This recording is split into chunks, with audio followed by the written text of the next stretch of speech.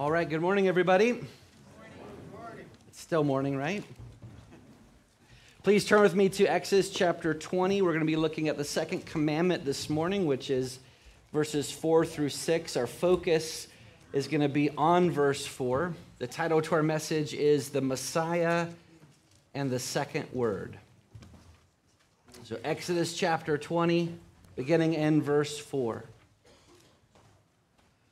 You shall not make for yourself a carved image or any likeness of anything that is in heaven above, or that is in the earth beneath, or that is in the water under the earth.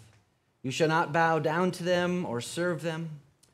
For I, the Lord your God, am a jealous God, visiting the iniquities of the fathers on the children to the third and fourth generation of those who hate me, but showing steadfast love to thousands of those who love me and keep my commandments. Let's pray. Father, we thank you that your word says that when you speak, it does not return unto you void, just as the rain and the snow come down from heaven and cause grass and trees to grow. So, Lord, we know that your word will cause us to grow. Help us to anticipate that now with faith. Fill us with your spirit. For Jesus' name's sake we pray. Amen. All right, you may be seated.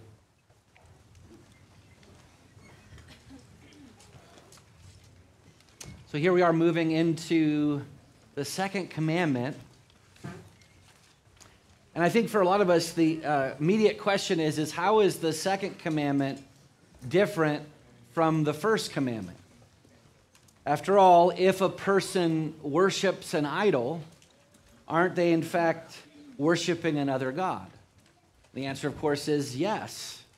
And we're actually going to see overlap like this in all of the commandments. In the New Testament, it tells us that if someone is covetous, violation of the 10th commandment, that they're committing idolatry, which is a violation of the second commandment. That's Colossians 3:5.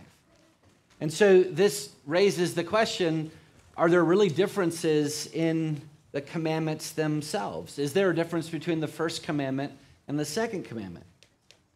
And the answer is yes. We can sum it up this way. The first commandment tells us who we should worship, namely the triune God alone.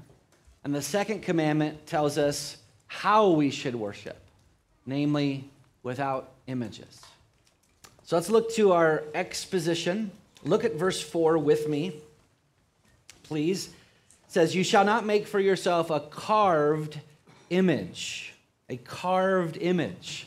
In the ancient Near East, worshipers would carve an image out of wood, or they would sculpt it out of stone, or later they would cast it into metal.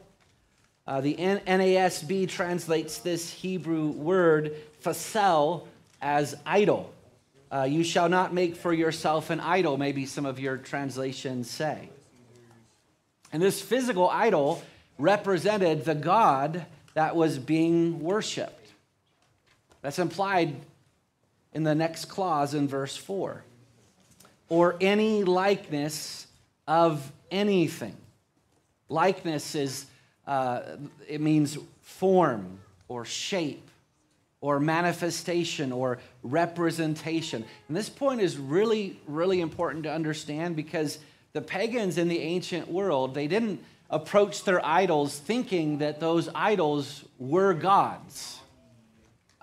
They believed that these idols represented their gods. And we'll get to more on that in just a bit. But why does God forbid idol worship in the second commandment? What is it precisely that he forbids?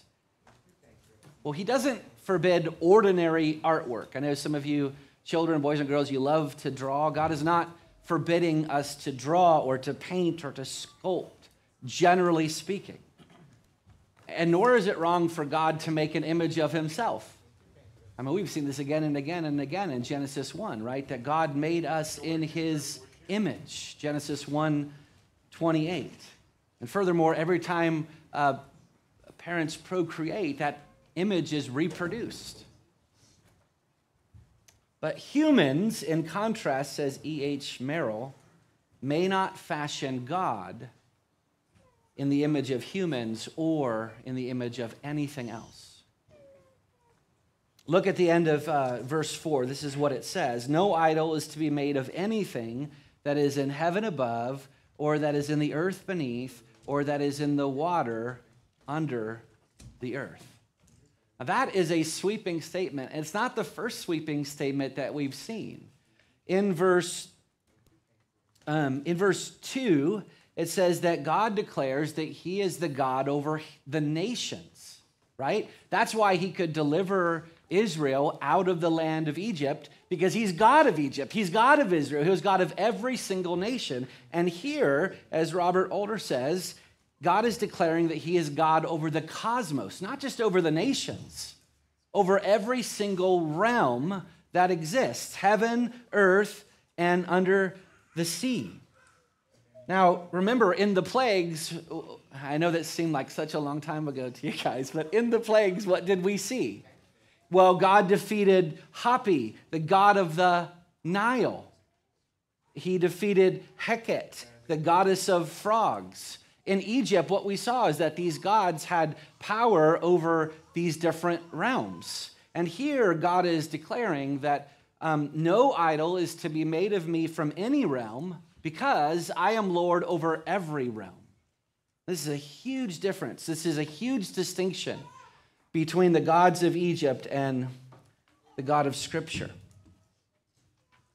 But there are other reasons why God forbids idols. We're going to see one of them next week, God willing, in verse 5. But let's look at Moses' commentary on this passage. Please turn with me to Deuteronomy chapter 4.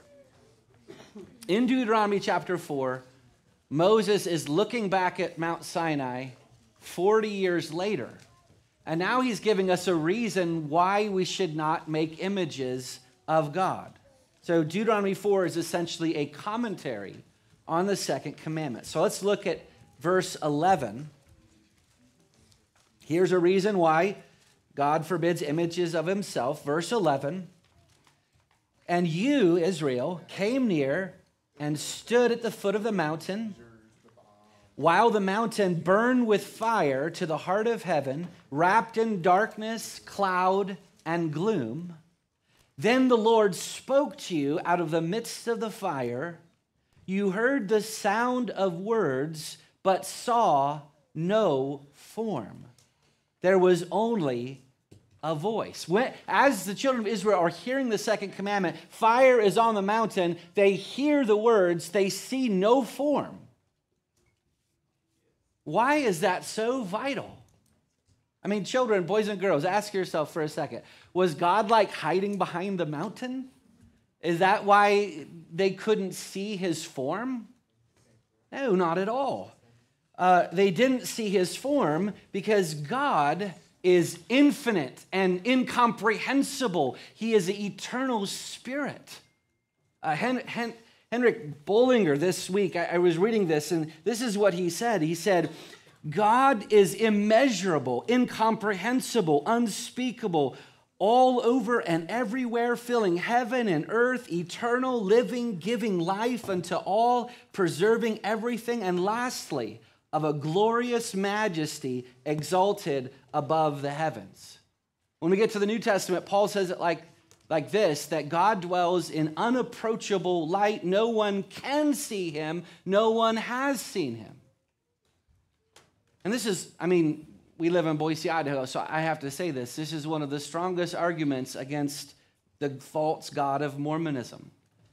Go to their website, see for yourself. They say that God the Father has a body just like you and me. And what they're saying is that God is limited to time and space. Their God is a creature.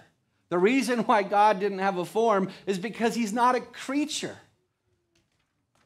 The true God has no form precisely because no form could ever represent him. He says this through Isaiah the prophet later on. He says, all the nations are as nothing before him. They're accounted by him as less than nothing and emptiness. To whom then will you liken God? If the nations are like dust, what are we going to do? Form some dust and say this is God? It is he who sits above the circle of the earth. Its inhabitants are like grasshoppers, who brings princes to nothing and makes the rulers of the earth as emptiness. To whom then will you compare me, that I should be like him, says the Holy One. Isaiah 40. So to represent God in any form is to rob him of deity. God is incomparable. Any form that we would ascribe to him would rob him of his utter uniqueness. But there is more here. In the ancient world, idol worshipers believed three things about their idols. They believed that idols were divine incarnations, that they were divine mediators, and that they were divine redeemers. So let's look at those three things. First, idols were believed to be divine incarnations. Divine incarnations. Desmond Alexander says here, quote, while images portrayed certain qualities or attributes of their deity, their primary purpose was not to describe the God. Rather, the image was one of the primary places where the God manifested itself. Their gods were viewed as being present in the idol. So scholar Amy Belogi says here, the incarnation of a cosmic deity. So these idols were incarnations of cosmic deities. Secondly, idols were believed to be divine mediators. Again, Belogi says here, the physical core of the idol is envisioned as an axis mundi, connecting heaven and earth. I know that's Latin. I had to look it up. I don't know Latin, but that phrase, axis mundi, it means this connection between heaven and earth, between God and men. These type of idols were often formed like a tower or like a ladder. Now, where have we seen towers before in Scripture? What is it? Where? The Tower of Babel. This was like the first prime example of idolatry. They built this tower as an axis mundi, as a connection between heaven and earth. And just a few chapters later in Genesis 28, though it's not an idol, a pagan idol, God gives Jacob this vision of this ladder that connects heaven and earth. It's like this divine conduit. This is precisely what they saw in these idols, that this was the way that we accessed. It was like a portal almost to access heaven. Thirdly, idols were believed to be redeemers or saviors. Recall how God often ridicules idol worshipers, especially in the book of Isaiah. He says, these idol worshipers, they have a tree. They use half of the tree to cook and warm themselves, while the rest of it they make into a god. They bow down, they worship, and they say, deliver me, for you are my God. Isaiah 44:17. Deliver me. We're going to see this coming up in chapter 32 of Exodus. The reason why Israel made the golden calf, they were nervous because Moses had disappeared on the mountain for 40 days. They didn't know if he was coming back. The reason why they made a golden calf is because as they were looking at the promised land, they believed we need a God to deliver us. We need a God to go with us. Make the golden calf. So those three things are the itch that idol worship is scratching. Idol worship promises divine incarnation, divine mediation, and divine redemption. So hopefully you can see right away that all idols are messianic in nature. By definition, by their nature, they're messianic. So that brings us then to our doctrine. Do you see why God hates idols with such violence? not only do idols demote him to a creaturely status, but they necessarily supplant the role of Messiah. They promise things that only the Messiah, the Lord Jesus Christ, can provide for us. And so that's our doctrine. In the second commandment, God forbids all images of himself, but has provided the perfect image of himself in the Lord Jesus Christ. Loved ones, the second commandment is looking forward to the New Testament, where God provides for us the only image of himself in Christ.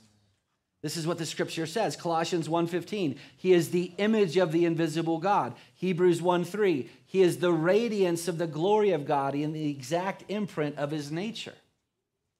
What did Jesus say in the upper room? If you've seen me, you've seen the Father. He's talking about the eyes of your heart. If you've seen my glory, you've seen the Father.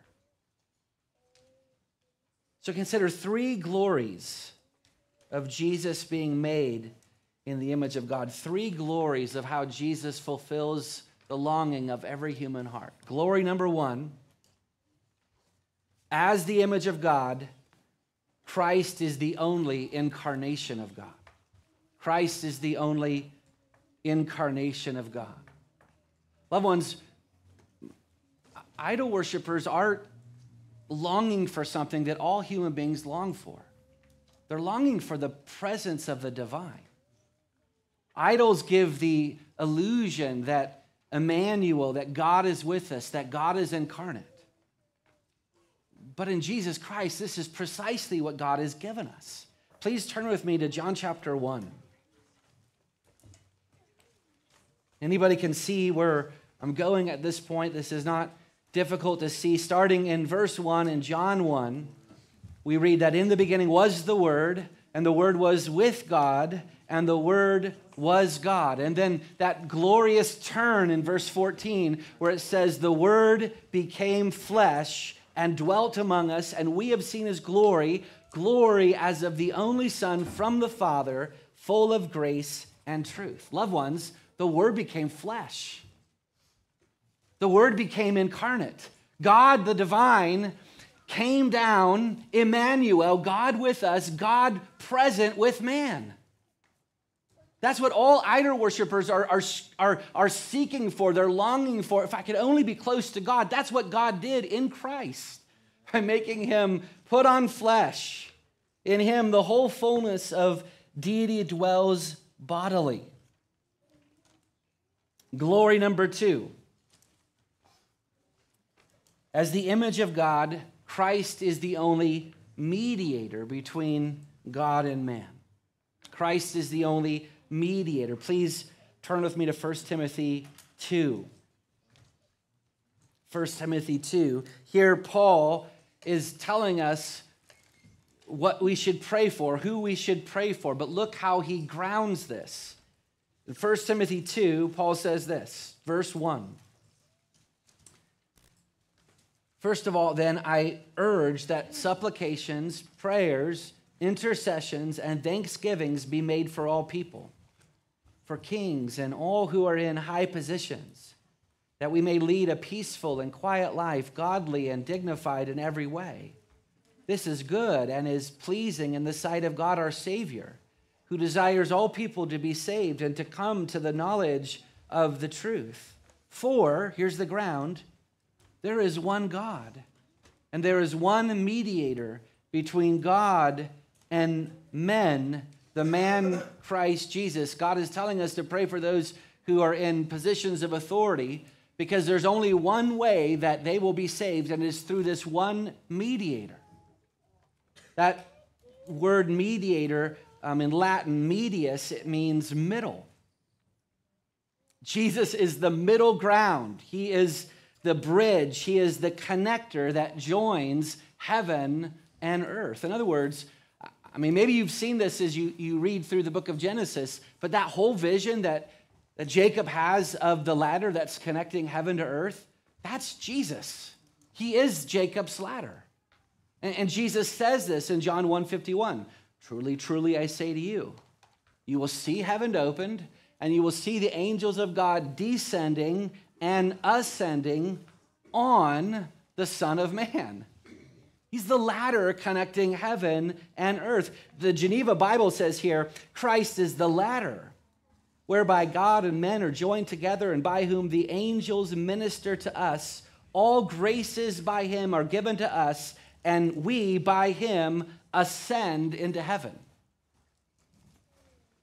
You know, the scripture actually gives us great pictures of what Jesus accomplishes for us if we'll just open our eyes to it. Jesus is a ladder. That's weird. No, it's not. He's connecting heaven and earth. Through him, God came down. Through him, we will go up to God. Glory number 3. As the image of God, Christ is the only redeemer of God's elect. The only redeemer of God's elect. In the same passage, look at verse 6. He gave himself as a ransom for all, which is the testimony given at the proper time. Jesus is the Redeemer because Jesus is the ransom. Children, boys, and girls, do you know what a ransom is?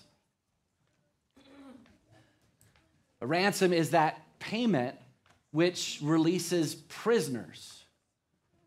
So do you remember what the ransom payment was for Israel on how they were delivered out of Egypt, out of their bondage there? Does anybody remember? That's right. That's right, young child. It was the Passover lamb. Thank you. The Passover lamb was slain. That was the ransom. On that very night, the Israelites were freed.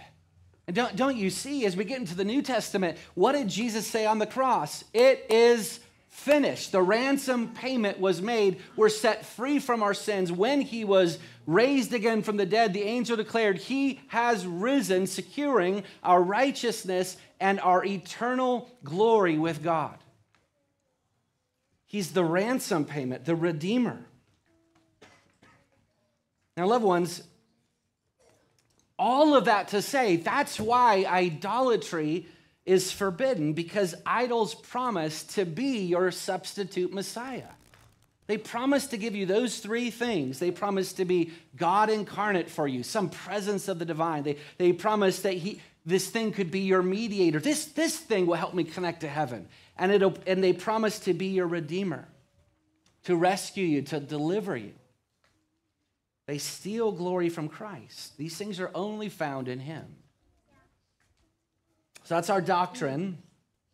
In the second commandment, God forbids all images of himself, but has provided the perfect image of himself in the Lord Jesus Christ. So then let's look at application. And it is Reformation Sunday.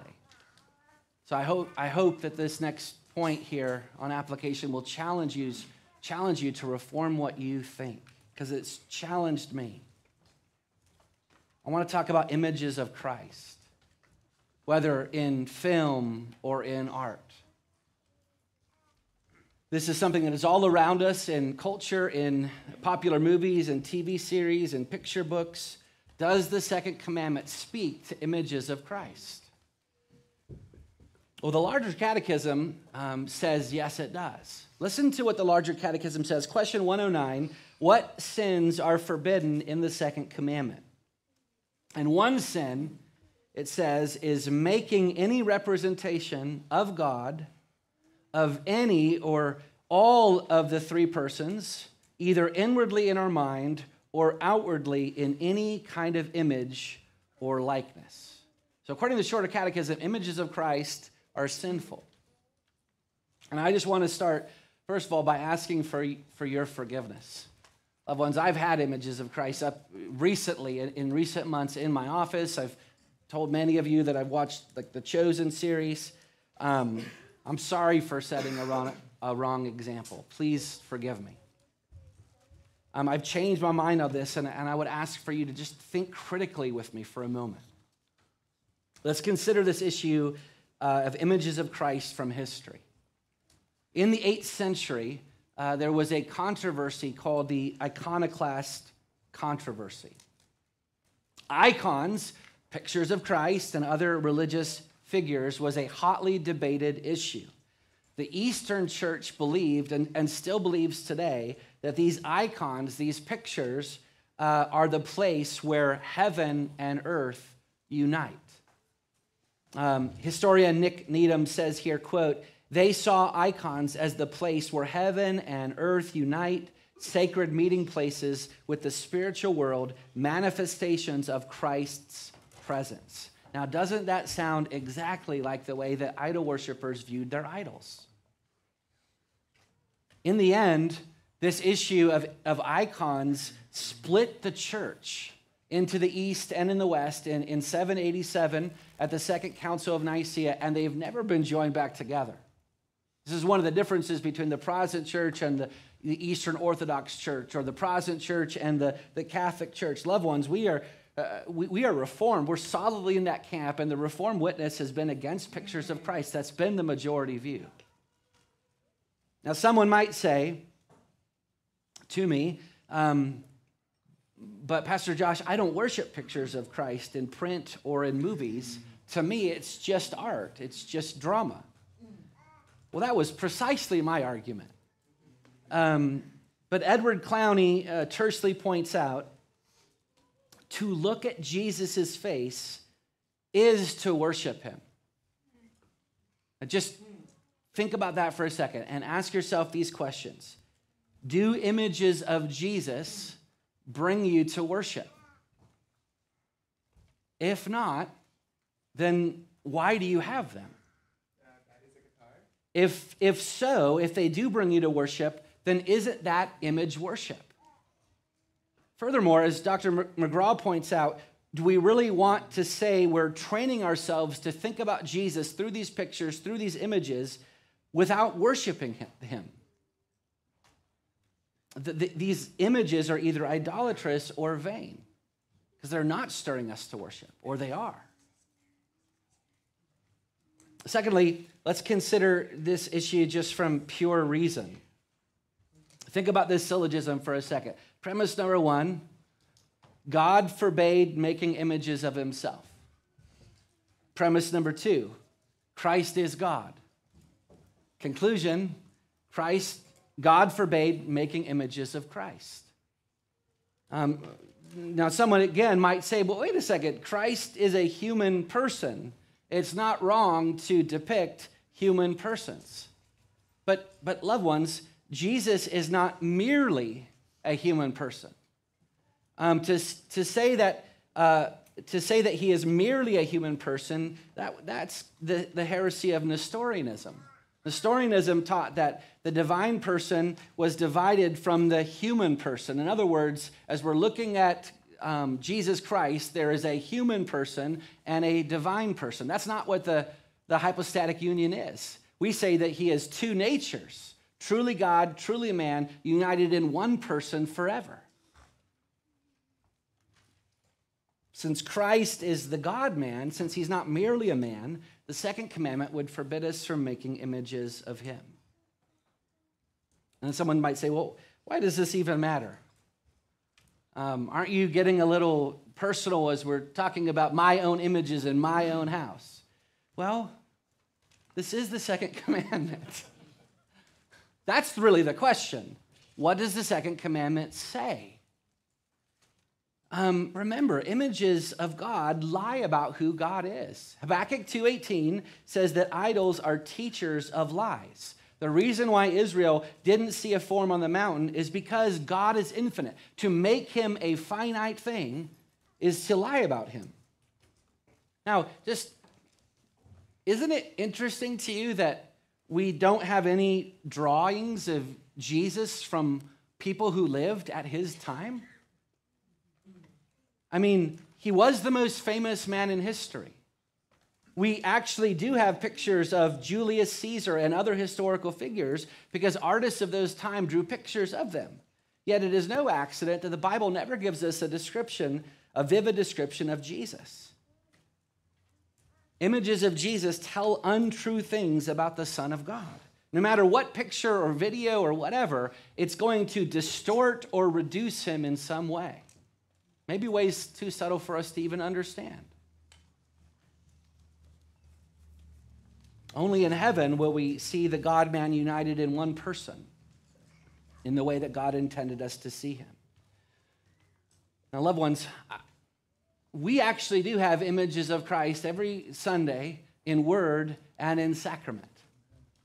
In the Word, we see Jesus. This is exactly what Paul told the Galatian church in Galatians 3:1. He says, it was before your eyes that Jesus was publicly portrayed as crucified. Before your eyes, meaning that as they heard the Word preached, the eyes of their heart beheld Christ.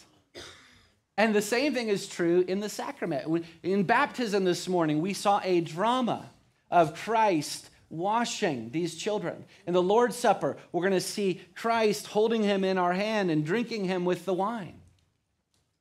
Those are the images that God has intended for us regarding Christ.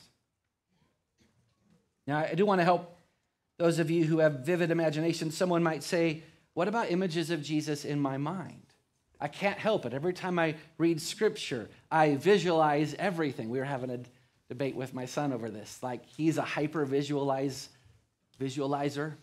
and every time he reads, he's seeing everything he's reading. And Monica and I are like, I just don't have that problem. I guess I'm not very imaginative. But I have two answers for that. First, every commandment of God requires perfect obedience in our minds, in our hearts, and in our behavior. That they require perfect obedience is proof that they come from God, a perfect God, an infinite God. You and I, we're going to get done with the Ten Commandments, and all it's going to do is heighten our knowledge of our sin. That is the point of the Ten Commandments, one point of the Ten Commandments, that where the law came, it increased the trespass, and where the trespass increased, grace abounded all the more. As we look at these commands, we're going to say, man, I am way worse than I thought I was. That's what they're intended to do, to drive you to Jesus.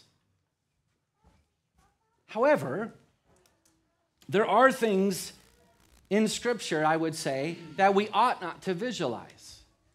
This is pretty easy. In Genesis 4:1, it says that Adam knew Eve, his wife. Should we use self-discipline and not visualize that? Yes. So there are things, and I would say, including the image of Christ, that we should ask the Holy Spirit to help us to not visualize those things. All right, thus ends that Reformation part of our talk. As we begin our descent, I do want us just to ask the question, why does humanity turn to idols? Why do you turn to idols? Why do I turn to idols? This isn't a problem only in the ancient world. Idolatry is the disease of the human heart. Our go-to problem every day is idolatry. The reason why you're anxious is because you're an idolater. The reason why you're scared is because you struggle with idols. These idols promise us the very things that we need most. They promise a presence of the divine. They promise to deal with our guilt and shame. They promise to deliver us. In other words, idols are promising to be our Messiah. None of this is theoretical at all. Loved ones, my flesh right now is constantly being tempted to fear. And in this last week especially, I've given into it a bit. This potential lawsuit that is coming against me, my son's mental health, our future grandchildren, my precious wife, all of those things are being threatened. And I know that many of you are in the midst of great trials. I know you. You've lost your husband due to death or due to sin. You've lost your wife, or you're currently losing your wife. Children, some of you right now are without a father or a mother because of some affliction in your life. Some of you are facing a health crisis or a crisis of finances or a crisis of faith. Our nation is facing a crisis of existence. And we need relief. We need relief. And loved ones, isn't that what all of us need? We need the presence of the divine. We need relief from our guilt. We need deliverance. And that's precisely why we turn to idols.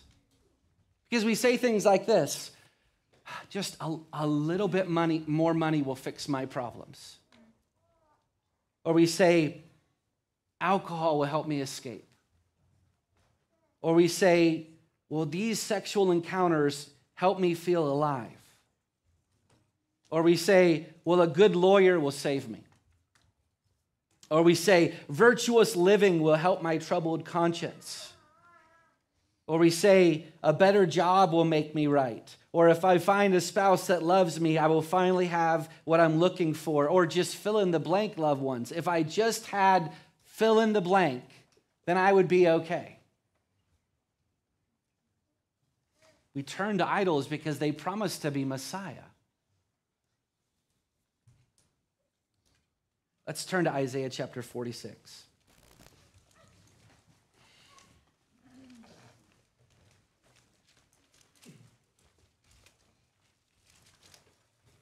Look at the subtitle here.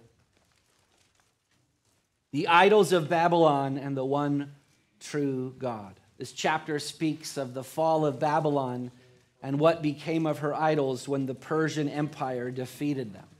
Look at verse 1. Bel bows down, Nebo stoops. Bel bows down, Nebo stoops. Matthew Poole notes here that Bel was the chief idol of the Babylonians. He was called by profane historians Jupiter Belus. And Nebo, another of the famous idols which used to deliver oracles. They were at the height of the Babylonian Empire. But when the Persians conquered Babylon, what were these idols doing? Bel was bowing, Nebo was stooping. The Babylonians used to bow to Bel and Nebo, hoping them to deliver, but now these idols were bowing when they were defeated. But there's more. Look at this next clause. Their idols are on beasts and livestock. These things you carry are borne as burdens on weary beasts. Verse 2, they stoop, they bow down together. They cannot save the burden, but themselves go into captivity. So instead of these idols carrying them through affliction, these Babylonians had to carry their idols. And loved ones, this is precisely the witness of history. Augustine in the City of God recounts how when the Romans defeated the Greeks, the Grecian gods could not carry them. And then when the Gauls defeated the Romans, the Roman idols could not carry them. Do you see yourself in this story, loved ones? Which idol can deliver you? Which idol has ever faithfully carried you to where you got done with that idol and you said to yourself, man, that was a pleasant experience? Never. Never. Now look at what Yahweh promises for his people. In verse 3, listen to me, O house of Jacob, listen, all the remnant of the house of Israel who have been born by me from before your birth, carried from the womb. Do you see the play on words here? The Babylonians had to carry their idol, and the Lord of Israel now says, I have carried you, and he gives them 3 instances of carrying them. First, and these instances encompass the past and the future. First, he says, I carried you from the womb, which probably means ever since they left Egypt, when they were born as a nation, God has been carrying them. We just sang that how I carried you on eagle's wings. That's from Exodus chapter 19. This is tender imagery. Yahweh is carrying Israel when they were but helpless children. But then he looks to their future in verse 4. Even to your old age, I am he, and to gray hairs, I will carry you. He says, I carried you when you were helpless children, and I will carry you when you are helpless geriatrics. I will carry you from the beginning to the end, and then I will carry you every part in between. At the end of verse 4, I have made, I will bear, I will carry, and will save. He's telling Israel, there's never been a time where I will not carry you. And then he connects it to the second commandment. In verse 5, to whom will you liken me and make me equal and compare me that we may be alike? Loved ones, the triune God is not like anything that your heart is tempted to trust in. He's incomparable. He's promising that he'll carry us. Has he not carried us from the womb? In fact, has he not carried us from eternity past? Ephesians 1:4 says that even he has chosen us in Christ from before the foundation of the world. Before you were ever a thought in your mother's mind, God was carrying you in eternity past. Has he not carried us on the cross? Jesus was carrying you when he went to Calvary. In Isaiah 53:4, surely he has borne our griefs and carried our sorrows. He promises to carry us all the way until the end of the line. I will never leave you. I will never forsake you. So, loved ones, I charge you today, turn away from counterfeit messiahs. In the end, you're going to have to carry them. In the end, you're going to have to deliver them. Leave them. Look to the true Messiah, the incarnate God. He became Emmanuel, God with us. Look to the Messiah. He is the one mediator. He is the one that can remove all of your guilt and shame.